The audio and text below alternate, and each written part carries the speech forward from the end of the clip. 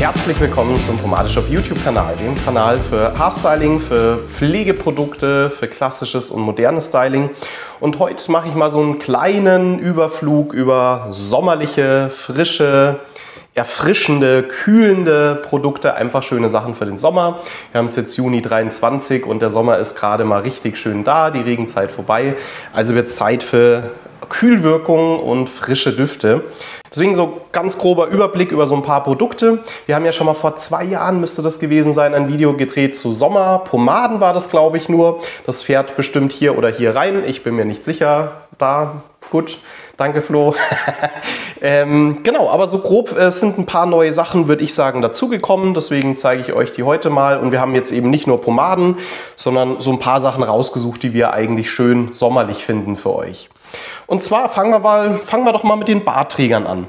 Was gibt es da? Es gibt von Reuzel das Refresh. Das ist ein schnelles Bartwaschmittel. Das ist sozusagen ein Hair Tonic für den Bart. Wenn ihr morgens aufsteht und nicht waschen wollt, sondern das einfach den Schaum in den Bart macht, kriegt ihr ihn easy frisiert. Es hat einen erfrischenden, mentholigen Duft, kühlt ein bisschen auf der Haut, macht euch den Bart wieder leicht frisierbar. Also ein schönes, schnelles Waschmittel für den Morgen oder einfach für zwischendrin, um ein bisschen frische Haut und frisches Gesicht zu bekommen. Reuzel Refresh gibt es in klein oder in der großen Flasche. Einmal das. Dann haben wir von Proraso, ja relativ neu im Sortiment, einen Bartbalsam, ein Cremebalm, nicht fettend, sehr, sehr leicht, spürt ihr nicht groß im Gesicht, ist nicht glänzend, nicht ölig. Macht ihr ein bisschen rein, kriegt einen leichten Halt, ist mit Eukalyptus und Menthol, also schön erfrischend, schön kühlend. So ein leichter Bartbalm für den Sommer, sehr angenehm. Dann 2 Bartöle von Grooming. Allein die Packung, ich liebe sie immer wieder, wenn ich sie in der Hand habe oder wenn ich sie anschaue, sensationell. Da haben wir einmal ist eigentlich das Shave Oil, aber im Grunde, wenn ihr jetzt keine super schlimme trockene Haut habt, könnt ihr auch wunderbar ein Shave Oil als Bartöl verwenden. Hat eine Kühlwirkung, da ist Menthol mit drin und es riecht nach Benzin. Total geil. Für die Schrauber da draußen, top Bartöl in jedem Fall. Und das Angel Shea mit einem dezenten, angenehmen, frischen Whisky-Duft. Sehr, sehr cooles Bartöl, auch für den Sommer. Dann Klassiker, geht immer, was Heimisches aus Bayern, das Beyers Oil mit einem schönen Zitronenverbenduft, super pflegend, eins der besten Öle in meinen Augen, die es auf dem Markt gibt. Für trockene, für schlechte Haut unter dem Bart, klasse, frischer Zitronenduft, geht immer. Dann, so für den Körper, was haben wir da? Da haben wir das Reuzel 3-in-1 Tea Tree Shampoo. Mit Teebaumöl, mit ein bisschen Menthol drin, ist kühlend, ist erfrischend, könnt ihr für den ganzen Körper nehmen, ein paar Körperstellen vielleicht auch sparen, ist ein bisschen krass, aber schön erfrischend für die sommerliche Dusche. In flüssiger Form, wir haben natürlich inzwischen die wunderbaren Cellardoor Seifen, da gibt es auch 2 erfrischende, und zwar einmal die Rosmarin und Minze und einmal die Eukalyptus und Spearmint, beide frischer, minziger Duft. Beim Duschen selber kommt dann nochmal der Rosmarin oder Eukalyptus ein bisschen stärker raus. Dezente, angenehme Kühlwirkung, nicht so stark wie das Reuzel 3-in-1 Tea Tree. Sehr, sehr angenehm, wenn ihr eine natürliche, handgemachte Seife wollt. Dann schauen wir doch mal, für die, die sich rasieren, haben wir natürlich Aftershaves, klar, Dapper Dan Blue und Green für den Sommer. Immer genial, schön kühlend, Mentholbombe, eiskalt, geht natürlich immer. Und auch da haben wir neu von Proraso die beiden Aftershaves. Einmal für empfindliche Haut einen Balm und einmal für den klassischen mit Alkohol. Beide mit Menthol, beide mit Eukalyptus. Erfrischend, kühlend, angenehm. Dann bleiben wir mal kurz bei Düften, wenn wir da schon sind. Florida Water. Ich habe ja letztens ein Video gemacht über generell Düfte des Sommers. Da darf das natürlich nicht fehlen. Das ist einfach ein toller Duft fürs ganze Jahr und für den Sommer geht immer. Nähere Duftbeschreibung vielleicht beim anderen Video nochmal zu sehen. Schönes Aftershave, schönes Duftwasser, kann man immer auflegen.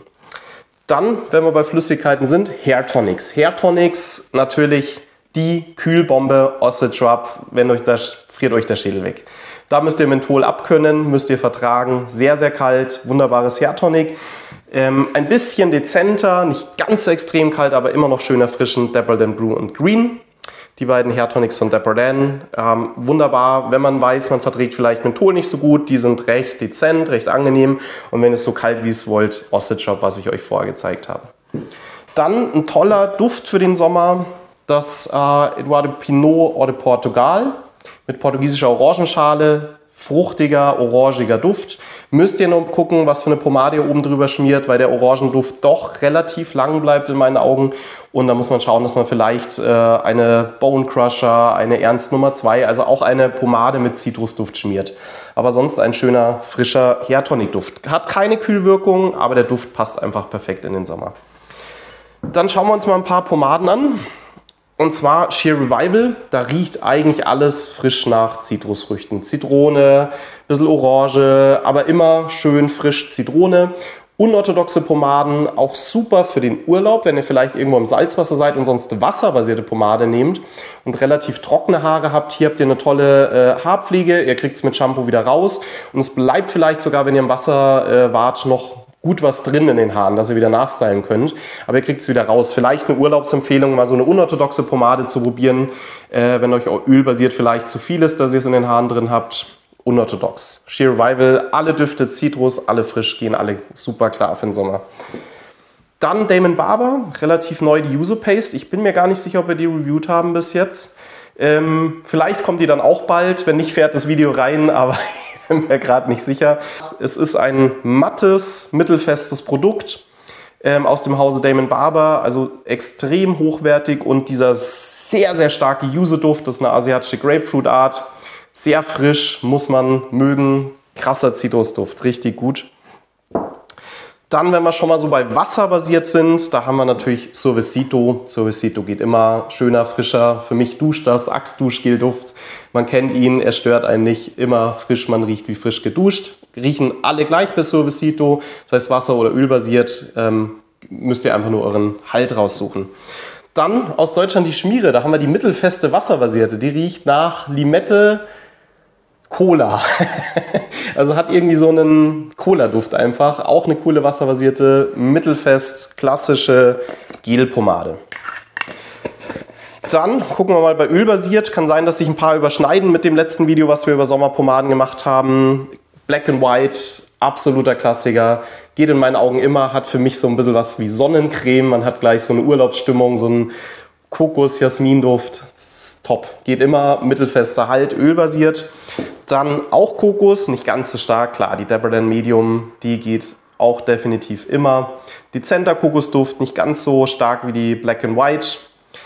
Auf jeden Fall auch toll. Dann Womanizer, Mysterious Paintings. Kriegt ihr in Medium, kriegt ihr in Hard. Und gerade in Hard ist sie für viele super top für den Sommer, weil die schmilzt euch erst irgendwo bei 40 Grad weg. Sehr, sehr wachsige Pomade für den Hochsommer, für die heißen Tage. Empfehlenswert. Die feste wäre die mit dem gelben Etikett. Das ist jetzt hier die Medium, die ich in der Hand halte. Und inzwischen gibt es auch eine harte mit Matt-Effekt.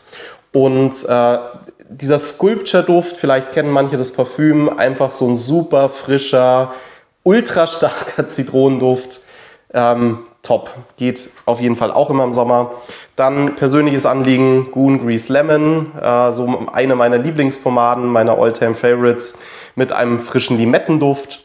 Riecht genauso, wenn ihr vielleicht von Pinot das Lime-Sec kennt oder wenn ihr euch das Duftvideo angeschaut habt, dann dieser bisschen herbe Zitronenduft. Ja, und dann geht natürlich immer klar Sweet Georgia Brown. Ein schöner Duft nach Monoi-Blüte. Frischer, starker, ordentlicher Duft. Ich hoffe, die ist schon draußen, wenn das Video rauskommt. Ich denke schon. Dann habt ihr vielleicht schon die Ehre, die wieder zu schmieren, die Originale. Ein wunderschönes Produkt. Wenn man Blumendüfte mag, absolute Empfehlung fürs ganze Jahr auch. Und auch für den Sommer. Ja, ich hoffe, ich konnte euch vielleicht was Neues zeigen oder was Interessantes zeigen. Und dann sehen wir uns bald mal wieder auf einem Pomade-Review oder vielleicht wieder ein Erklärbär-Video. Also macht es gut, bis bald mal. Danke, ciao.